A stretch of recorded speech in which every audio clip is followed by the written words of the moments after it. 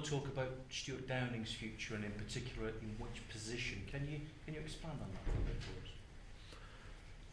I said before, I think that Stuart, I like players that are multifunctional. You get some players, as I said, that specialise in certain positions, but if you've got a number of players that can play in different positions, it means you can have a real tight group, small group. And I look at Stuart and I think he's someone that he still has a future as a winger. You know, he's represented his country and he's made some big moves as a winger. So he's obviously still got a future there. But I also think there's a possibility that he can play in the modern game as an attacking fullback. He's very good, you know, coming from deeper.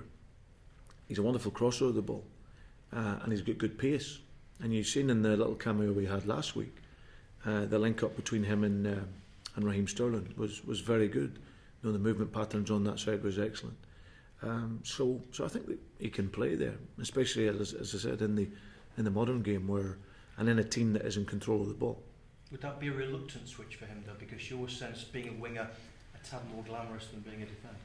Not really. I think players want to play, whether they're playing wide right or wide left or left back or right back. Players will tell you they want to play. But that was important because when I spoke to him at length on it, you need to have an agreement with the player. He needs to want to play there if the opportunity comes. And he was very excited about that opportunity to do that because obviously he's played the position before. It's not totally new to him, so he's played it. And like I said, we haven't got a great deal of cover in that position here either. We've got Jose Enrique, of course, and we've got young Robinson here, who obviously needs a bit of time to develop. So if I can look at one or two things that allows players to play and I think they can do the job, then I will do that. Can I just get your reaction to Sven-Göran Eriksson's advice to your captain that if he wants to win the Premier League, he's going to have to leave Anfield? What do you make of that sort of advice? I think Stephen will, you know, over the years he's had a number of chances to leave here, and he's always felt that this was a club where he could still win it.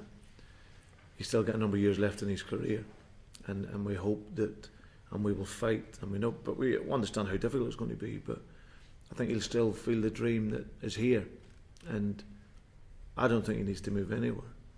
You know, this is a club that we hope it's, of course, we'll go through difficult moments, but his dream is to win the Barclays Premier League with Liverpool, and I, along with everyone else and the supporters, will fight for life to try and make that possible.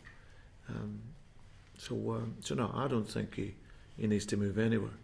He's an iconic figure for this football club, and his status, everything he's gained in the game has been through Liverpool Football Club. He's won every major honour you could possibly win at this club, and obviously there's one missing that he will want to fight for the rest of his career to win that here. So, but thankfully with Stephen, he's realistic as well. He knows the reality, and so he's not misguided in anything. So no, it's, you know, Sven's obviously had his reasons for saying it, but I'm delighted with his contribution. He's been brilliant since I've been here, Stephen Gerrard. You know, I've seen him from the outside, but from actually inside, working with him as a man, as a player, he's a wonderful role model for everyone here. So let's see if we can fight to win it ourselves, and hopefully he can stay here and be a real ambassador for the club.